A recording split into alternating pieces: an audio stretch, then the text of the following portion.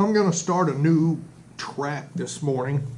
It's July the 14th, and we've been talking about discipline. Actually, this entire study, Follow the Faith, began as a discipleship training. Now, discipleship may sound like kind of a churchy word. It's not meant to be. It simply means studying or learning to be a student. When it deals with things like Bible and God, then at that point in time it becomes theology, the study of theos, God. And last week we finished dealing with the fact that discipline is discipleship. You have to discipline, you have to practice, you have to prepare yourself mentally, physically, emotionally, everything that you are, everything that defines you, you have to prepare that to seek out and search Almighty God and what He has done for you if you've been saved, what He can do for you if you have not been saved. And that's actually where we ended last week. The only natural when it comes to things of faith is it is natural for someone to go to Almighty God and say, I am a sinner. Please forgive me of my sins. Enter my life as my Lord and my Savior and show me how to be a Christian, a follower of Jesus Christ, a disciple, if you will, of Jesus Christ. And that follows a godly sorrow approach. And so at that exact moment, according to Scripture, at that exact moment, you have been born again. Jesus told Nicodemus in John chapter 3, you must be born of the Spirit. You must be born again. And so, growing in the Word and discipleship, becoming a disciple, a studier of Almighty God, requires a couple of things. Number one, most important of all, is the desire to learn more about this new life that you have in Jesus Christ.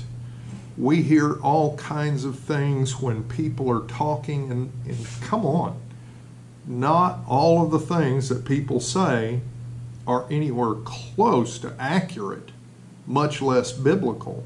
So where can you go?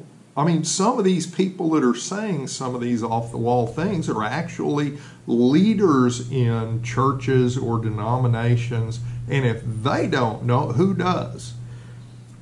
Very simply, Scripture, the Word of God. God gave us His Word for the primary purpose of teaching us about Himself. That's the reason why He has protected and nourished His Word, if you will, so that we can go to that Word and we can learn more about Him.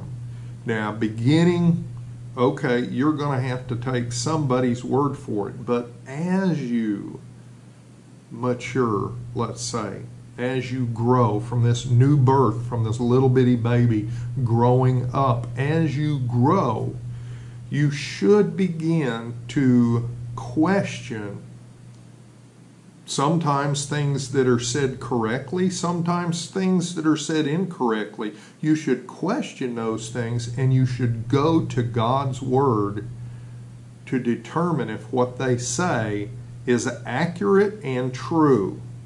So there are tools involved. Obviously, the Bible is a tool. It is the living Word of God. It's actually, if you're able to accept it, this is the embodiment of Jesus Christ that we can actually put our hands on, touch, feel it today. When we want to hear the Word of Almighty God, we may not hear the voice, but all we've got to do is open the text, start reading, and those things that are most, I'm not going to say most important, but what I am going to say is those things that God wants you to know, His Holy Spirit who dwells within you, if you have asked Jesus Christ to be your Lord and Savior, the Holy Spirit of God dwells within you. And He's going to reveal it. That's part of His job. In the Gospel of John, it says the Holy Spirit is here to convict us of our sins, to show us the path to righteousness, and to teach us, to counsel us. So you need the Word of God. There's other things that are very helpful. Things that help you get around in the Bible. Many Bibles, especially if you get some of the more expensive ones, have in the very back of them a miniature, a limited, what we call a concordance. It's not an index, but what it is you can look up a particular word, usually, that if you remember something, I read something that said new birth or salvation, or it said this or that. You can go back in the back of the Bible and you can look it up, and many times what it'll do is it will show you part of the passage, part of the verse that has the use of that specific word in it, and you can find the verse for your own benefit as you grow. In First Responderville, whether it's firemen, policemen, whether it's dispatch, whomever it is, in these situations, many times the tools that you use, the tools that you carry closest to you, you have to show proficiency to be able to carry those. And if you can accept what I'm saying, it's the same in your new Christian walk. In the walk of a disciple of Jesus Christ, you need to have proficiency in the use of Scripture, because if you take something and read it and try and show something to somebody else that you read in the Bible, if you're taking it out of context, that means out of its original placement, you might actually be teaching or receiving something that is not true, even though it's in Scripture. King David is credited with most all of the Psalms. And there's one Psalm, I believe it's Psalm 52, could be 59, where he was writing this Psalm after he had committed adultery with Bathsheba, after Nathan had come. He had realized his sin. He went to God in this psalm in prayer. And it says something to the effect of, "In sin I was conceived." The truth is there. Yes, we are all conceived in sin.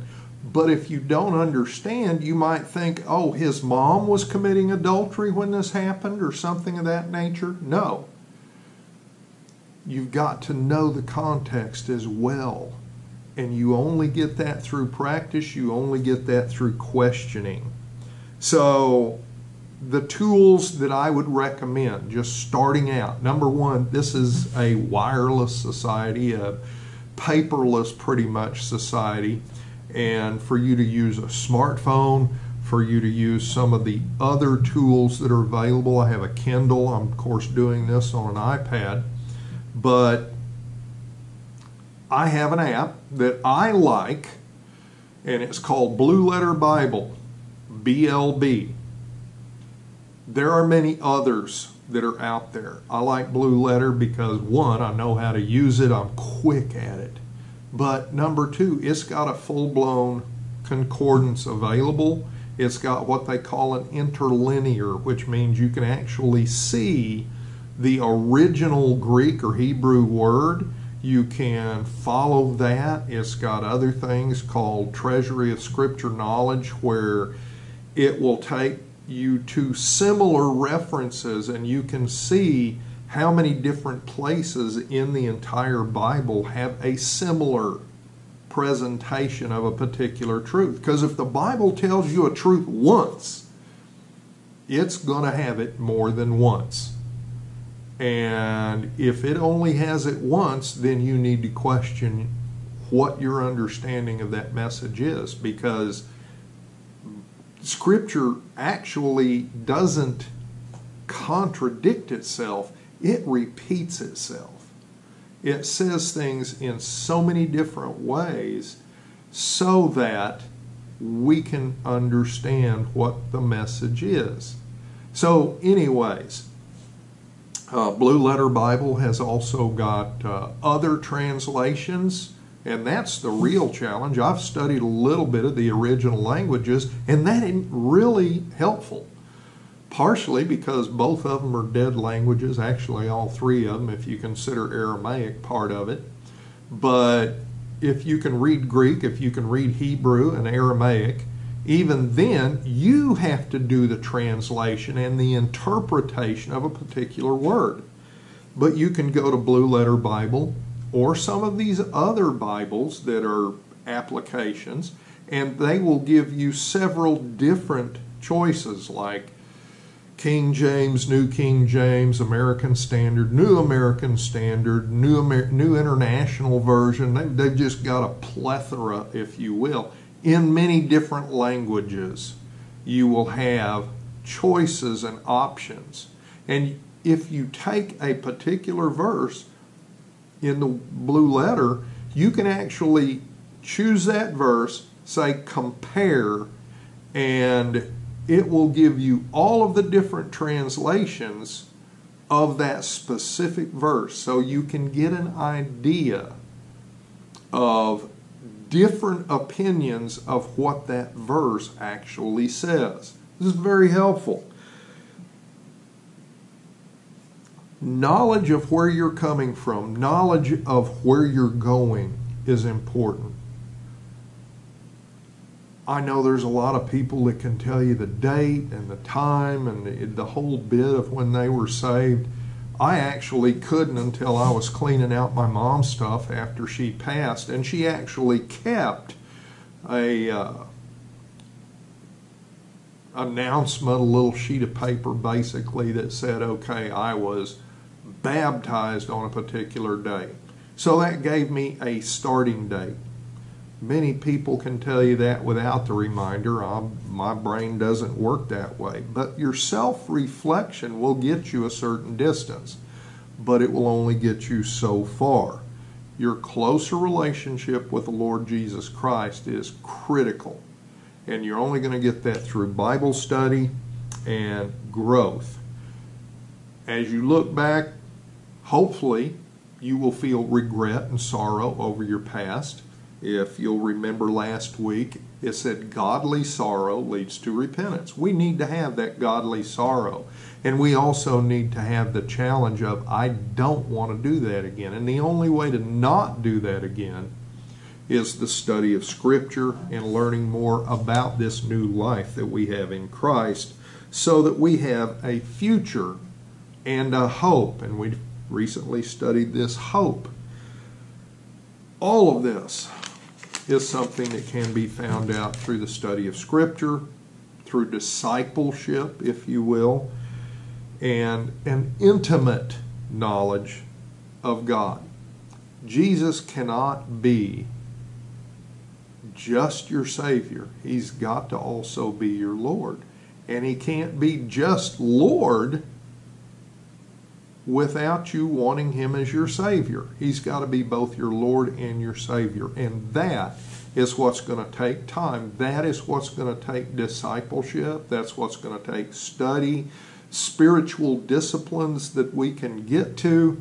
And hopefully, if you'll bear with me, I've been really tied up. I haven't got the last 2 videos posted. This is another video I'll be putting up on YouTube. But by all means, either like, share, comment if you have questions. I have an email, follow me, the number 2, theway@gmail.com. And on YouTube, please subscribe. Let me know you're there. And if you have questions, let me know those too.